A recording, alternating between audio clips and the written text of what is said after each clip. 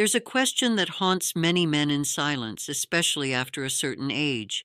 It's a question that sparks some hesitation to ask, even to a trusted doctor. The question is simple and direct.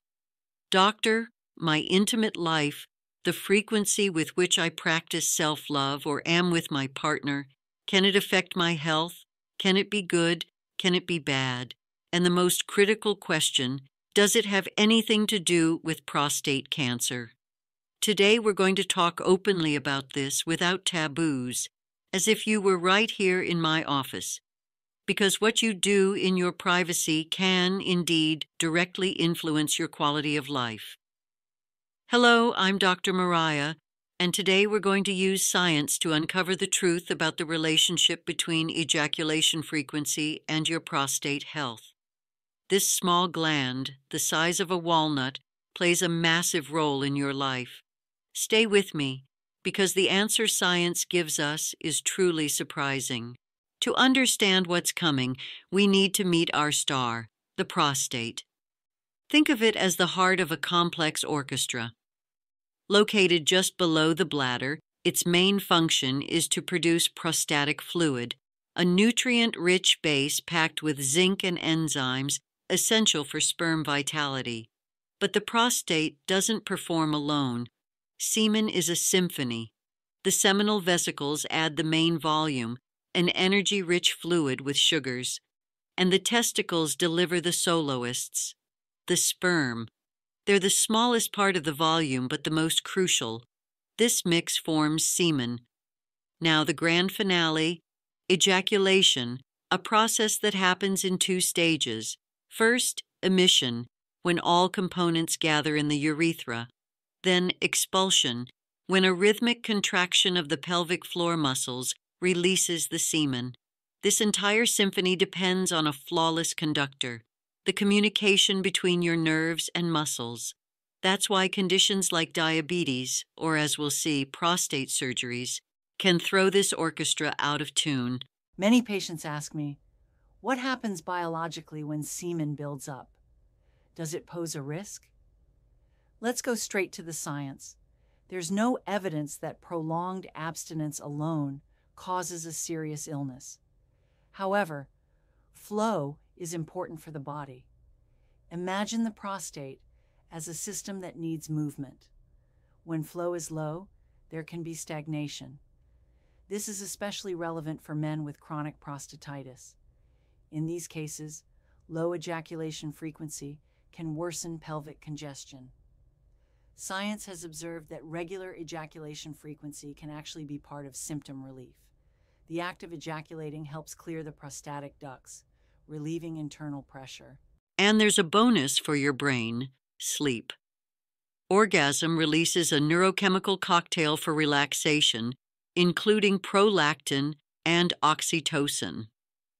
A recent 2023 study in sleep disorders showed that this significantly improves the ability to fall asleep and sleep quality. In other words, your intimate life doesn't just benefit your prostate, but also your rest. Now, let's get to the million-dollar question, the one that causes the most concern. Does ejaculation frequency have anything to do with prostate cancer risk? In other words, can ejaculating more be a form of protection? Science has been investigating this for decades, and the results are surprising. And before I tell you what the studies say, I have a quick request. If you think this information can help other men, please leave your like and subscribe to the channel. It's a simple gesture for you, but helps me bring serious health content to many more people. Thank you so much for your support. Here we go. The most important study on this topic was conducted by Harvard University. Researchers followed nearly 32,000 men for almost 2 decades. The findings were remarkable. Men who ejaculated 21 times or more per month had a prostate cancer risk up to 33% lower compared to those with a frequency of 4 to 7 times monthly. And here's the key detail. The study indicated that how ejaculation occurred didn't matter. The benefit was tied to the physiological act itself, not to sexual activity with a partner. Other studies, including a major 2018 review, reinforced this conclusion. Higher frequency appears to be associated with lower risk. As a healthcare professional, my honesty comes first. It's important to know that these studies found a correlation, not a direct cause. They rely on self-reports, which aren't always perfect. But when so many studies point in the same direction, we scientists need to investigate. Why does this happen? What's the secret behind this potential protection? There's no final answer yet, but the theories are very logical. Think of your prostate as a car engine that needs regular maintenance. The first theory is the oil change. Over time, impurities and harmful substances can build up in the prostatic fluid. Ejaculation is like changing the engine oil. It removes old fluid and its impurities, preventing wear and long-term cellular damage. The second theory is the engine balance. Regular activity helps keep the hormones acting on the prostate at stable, healthy levels, avoiding the overheating that could lead to abnormal cell growth. And the third is the car alarm. Like exercise, intimate activity can make our defense system, the immune system, more alert. A strong immune system is like a good alarm. It detects and neutralizes threats, like cells with the potential to become cancerous, much faster. And finally, the orgasm itself has a beneficial effect. The contractions improve prostate circulation, reduce inflammation, and lower oxidative stress, a trigger for aging and cellular damage. So, to sum up everything we've discussed, I want you to leave here with a very clear idea. Ejaculation frequency appears to have a protective effect, but it's not your main prevention strategy. There's no magic number. Your true strategy, the one proven to save lives, is medical follow-up. Your action plan is simple.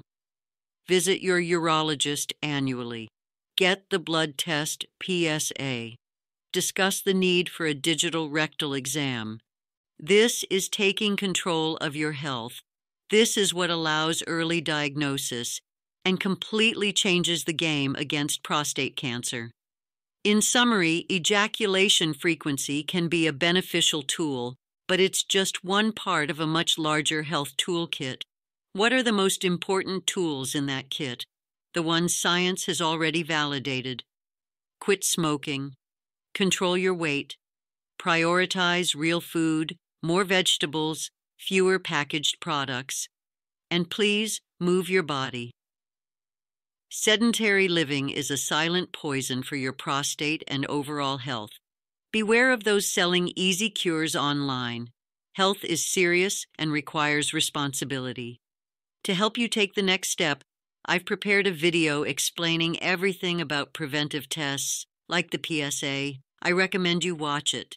Thank you so much for your time and trust. It was an honor to have you here. If you learned something new today, help me spread this message. Leave your like, share this video, and subscribe.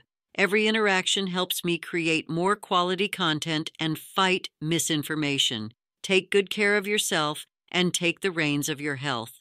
Until next time.